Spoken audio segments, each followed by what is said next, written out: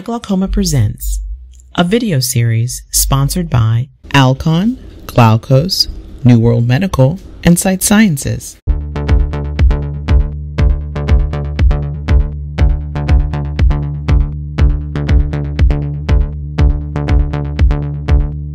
I'm your host, Dr. Constance Okeke, glaucoma specialist and cataract surgeon, and we're here to get to the point and share surgical learnings and pearls in MIGS. In today's video, the MIGS device featured is the OMNI Surgical System by Sight Sciences. If you missed Season 1 of MIGS Success Surgical Secrets with 2 spotlight videos on OMNI, or the first video spotlight on OMNI of Season 2, check it out in the description box below or the card above. One of the most common challenges seen with this procedure is getting a full 180 degrees of the otomy. With anything, practice makes perfect, but there are several techniques that you can utilize to get that full 180 degrees. One technique is to fully release the catheter in one hemisphere to the full 180 degrees and then pull directly out, which will allow the catheter to snake out.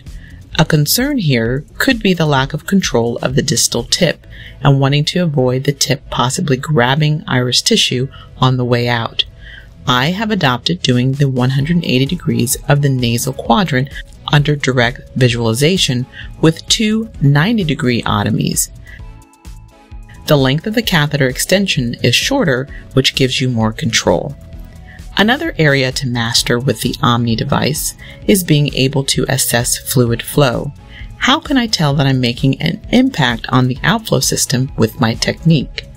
It took me a while to be able to understand what a fluid wave looks like, but being able to see one can be very reassuring. What you're looking for is blanching of the episcleral vessels in the area of treatment. Watch here how you initially see the prominent episcleral blood vessels, and then as the fluid bolus in the exposed area allows for easier passage of irrigated fluid to flow out past Schlemm's canal into the collector channels, it makes those episcleral vessels blanch.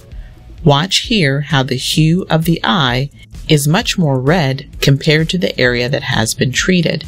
You can further assess this by turning irrigation on and off near the treated area, or hydrating the eye and allowing the high eye pressure to show where fluid can escape most easily, creating the blanching of the treated area.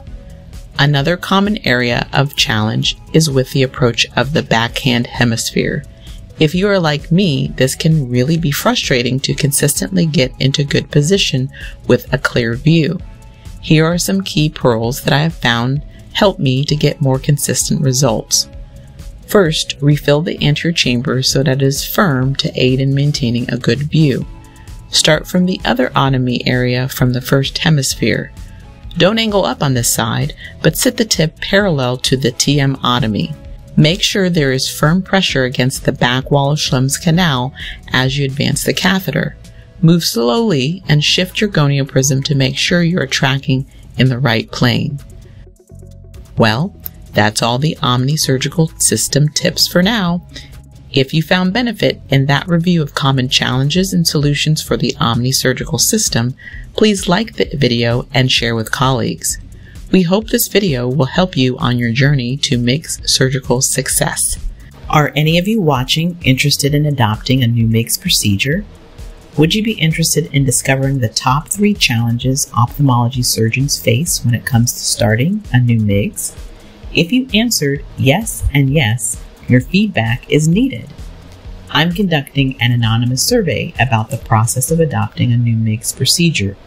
I'm looking to get at least 200 responses for the survey and would love if ophthalmologists in this group who are looking to adopt a new MIGS procedure can participate. The survey takes less than 3 short minutes to complete, and I'm happy to share the results once I've collected the numbers needed. Thanks so much. The link in the description box below. Subscribe to the channel so you won't miss the next video in the series. Thanks for watching the Eye Glaucoma YouTube channel, a place for glaucoma innovation made easy for eye care professionals.